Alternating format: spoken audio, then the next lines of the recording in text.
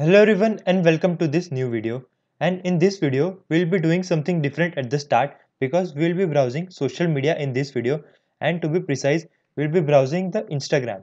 So I'll paste the code of the link of our application, and I'll name a username. So let's say we'll take the username of my account, that is CodeFlix, and I press enter.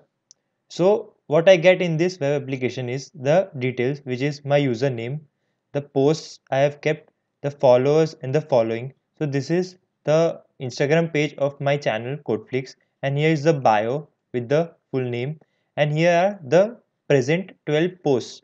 So these are the latest 12 posts, and the sizes are different because the size of each of the post is different. So as you can see that you can see the 12 latest posts with the likes and the comments of each of the posts. So here are some of the thumbnails of my videos. Here is a video, so it is shown in black. So this is how you can see it. So if I change the username of the Instagram user here, so here is the one of my friends page who also runs a YouTube channel. So I'll type CodeGrid Web. So that is the username. So here is CodeGrid Web. So these are the posts, the followers and following, and the link.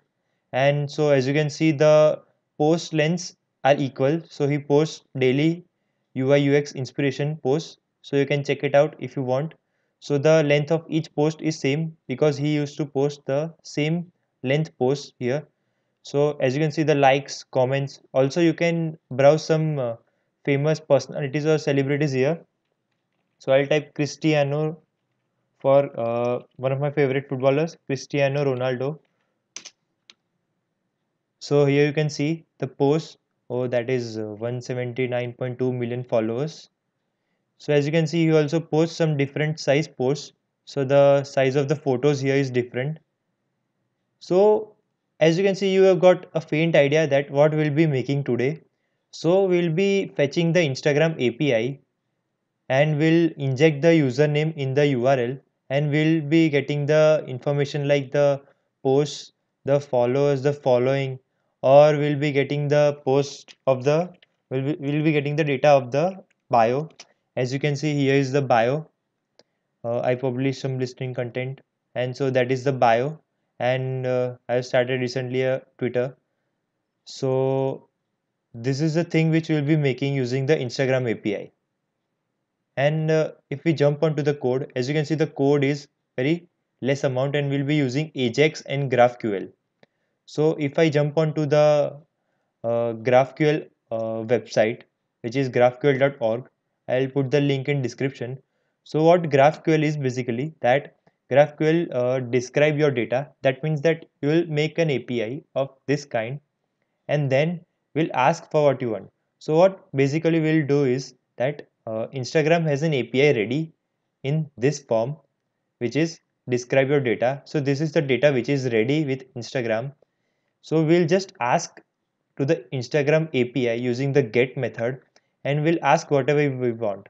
So let's say we want the number of followers. So let's say we want the number of followers here. So we'll just directly ask the Instagram API to get the followers. So here you can see the example of tagline. So the tagline is directly written here and asked. So the API returns with the tagline, a query language for APIs. So if you see here, GraphQL is a query language for APIs, which is a runtime for fulfilling those queries with your existing data. So what this means is that you can directly integrate your data with the APIs and ask whatever you want, and GraphQL will provide it to you. Just name it and you get it. So you can check the website for more description, and we'll continue with the video.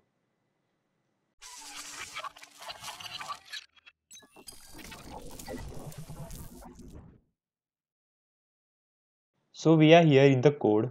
So as you can see, I have used some CDN for Bootstrap and a CDN for jQuery. So I have used Bootstrap just to make sure that the application which we make is responsive. So if I open it and see, this application is also responsive. So if I scroll down, it will show you in a responsive view. So there is no issue of responsiveness, and you can use it in your mobile phones also. So as you can see, the content changes as per the mobile view. So this content is, or this web application is responsive also. So the likes and comments get aligned as it is, and the posts and the following followers also get aligned as they get responsive or the mobile size decreases. So we'll go to the code again.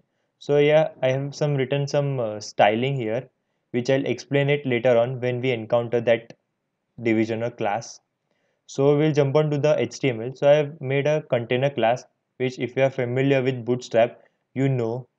So there is a row and there are call MD3, which is three parts of the screen, which is of the size 12. So three parts will be taken by the profile pic.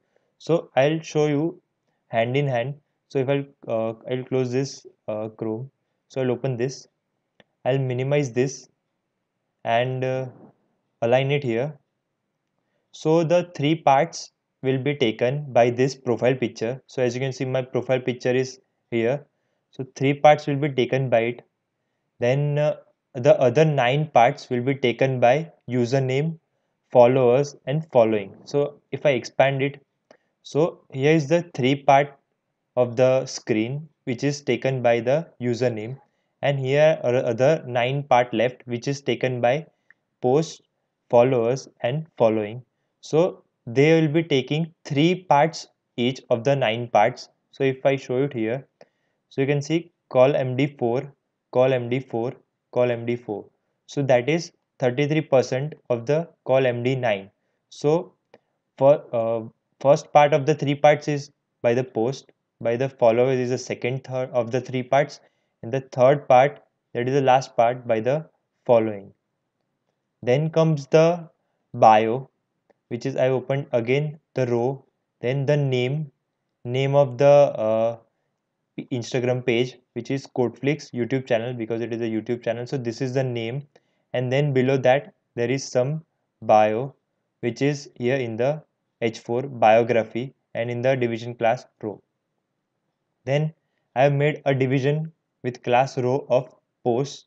So as you can see that division here, post, and this post will be injected dynamically using Ajax. So we'll be using Ajax, and so for now we have declared the post division with the division class row posts. So then I have made a function of n formatter which will format the number. So if I open the account of Cristiano Ronaldo,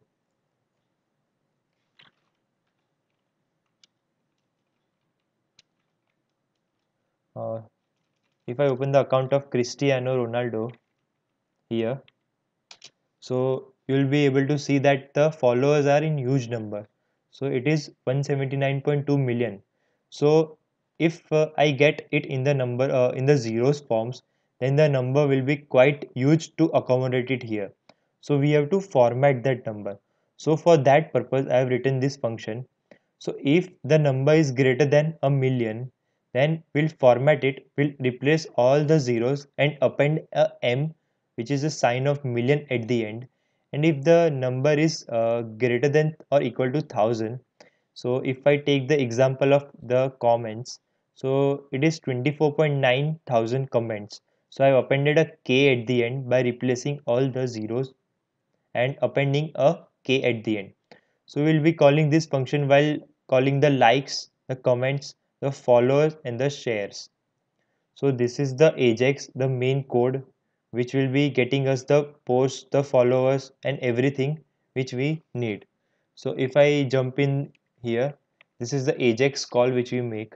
Then this is the URL, which is instagram.com/php echo, and we'll get the username and we'll get it in the URL of our web application. So we'll be injecting the URL or the username from here in the user parameter, and we'll be injecting it to the get response of this Instagram API, and we'll be using a get response as I mentioned earlier.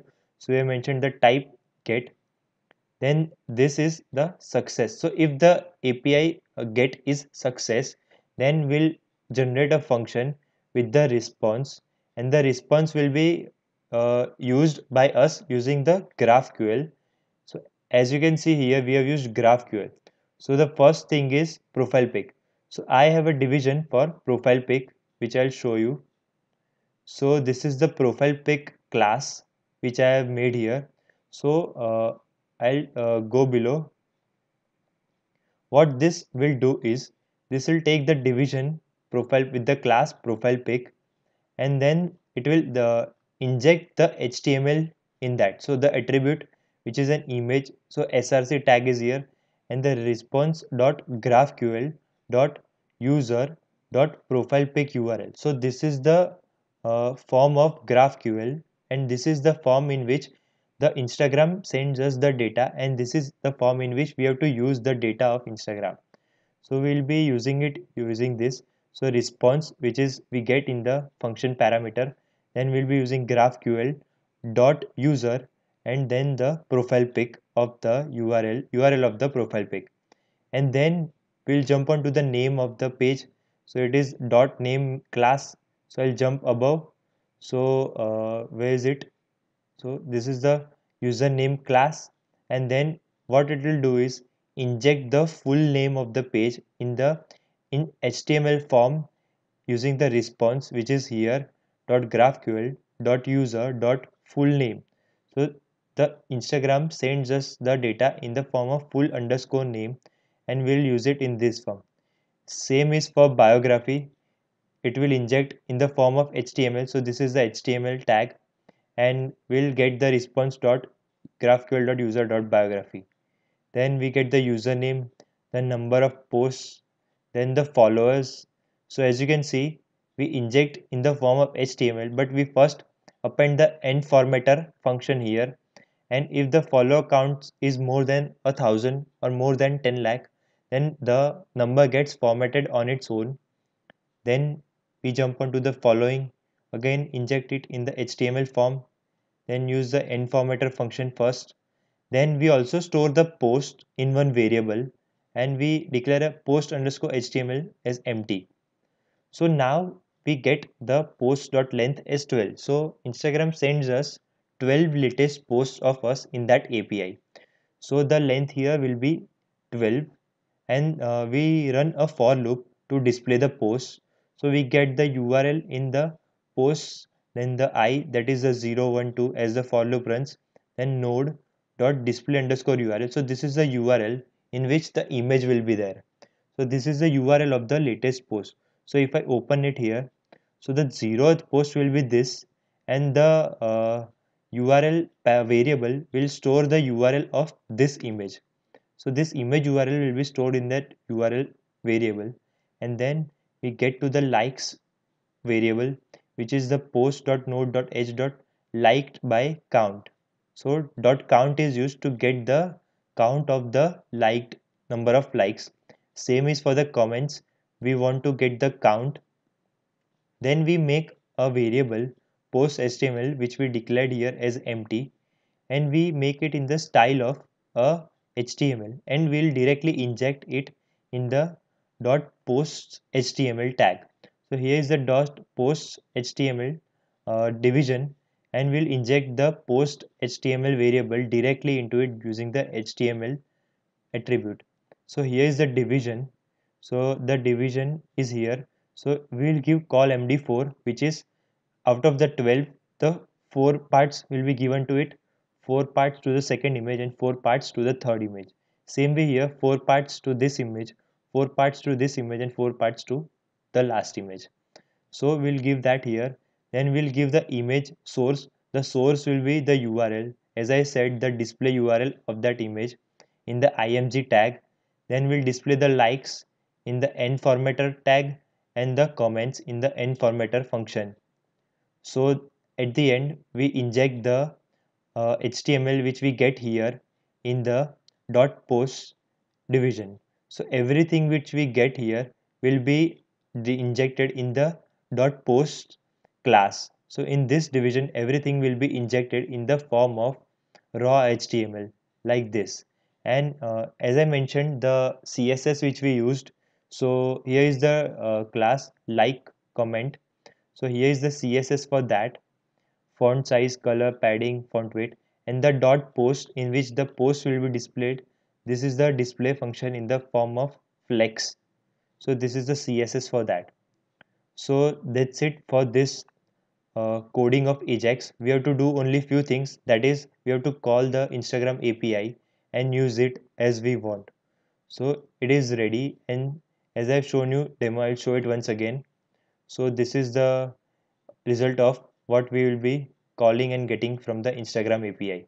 So if I again run it here, I'll call for my account CodeFlix and I get it here. So this is for today's video we have made using Instagram API, GraphQL and only HTML. So hope you like the video.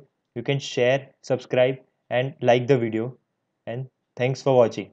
Hope it helps.